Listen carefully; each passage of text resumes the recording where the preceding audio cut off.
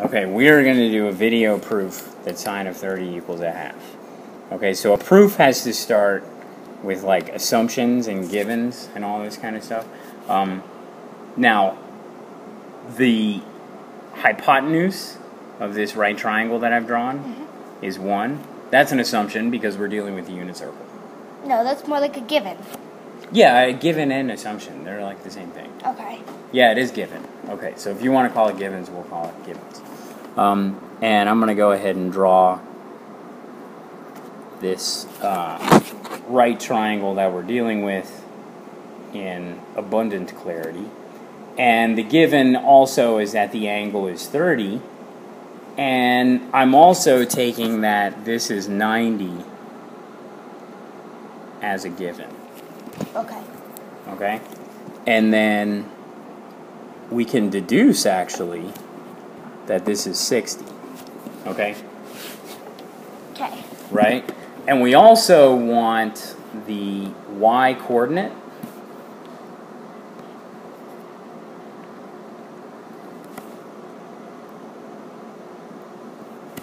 We want the y-coordinate of this point because that's also an assumption that the y-coordinate, I mean, that's the definition of sine. That's the definition. Okay? So we're looking for the height of this point, right? Okay. Now,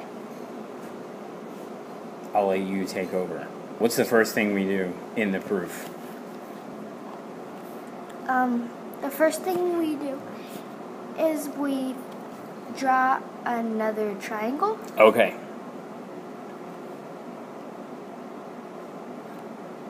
Okay, that's pretty good. Keep going.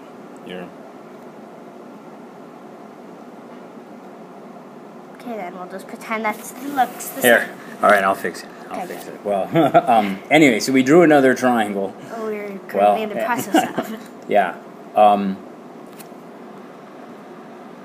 Okay, we got another triangle, and we didn't just draw any triangle. What triangle did we draw? An exact duplicate of the other one? An exact duplicate of the other one. And now we got to actually be careful that we know the right-hand side is an honest line. How do we know that? Because both of these angles are 90. This angle is 90 and the angle above it is 90 because that's how we started it, which makes this an honest line. Right? So this is an honest triangle. It's not something that looks like this. Right? If the angle we started with was not 90, right? Then we would get not an honest triangle. Right?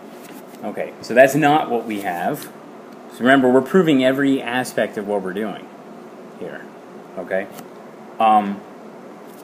Now, we've duplicated our triangle, which allows us to label what? What can we label in the bottom triangle? Wait, here. So we can label the new angle saying that this is 30 again. Right. That's 90. Right. And this one's 60. Okay. And now what? And now we know it's exactly the same, so... What do you mean exact? Okay, keep going. Sorry. This one would go down here, so this would also be 1. Right. And then, since we know this side is 60 and 60, and this side is 30 and 30, this only leaves for it to be 60 degrees. Okay.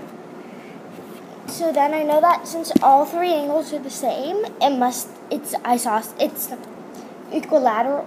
Yes. Equilateral. Yes. So I know that this also is 1. Okay. But what I only want this part right here. So how do I finally conclude that that's 1/2? You know that this is half. So. Why do I know it's half? Because you're flipping the triangle on this line. Line. So this is 1/2.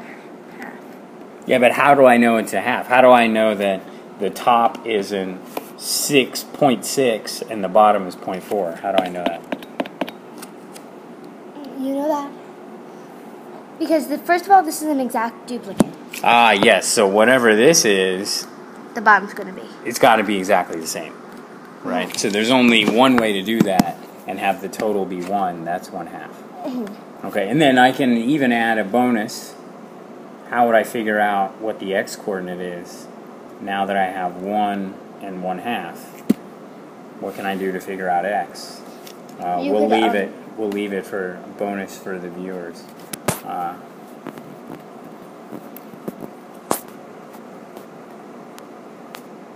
What are you doing right now?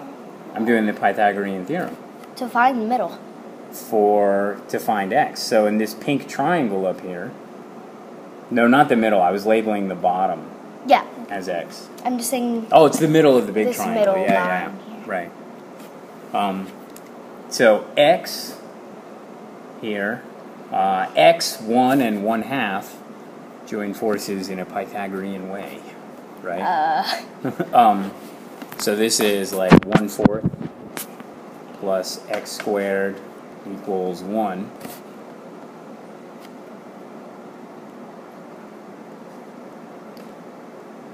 One minus 1/4.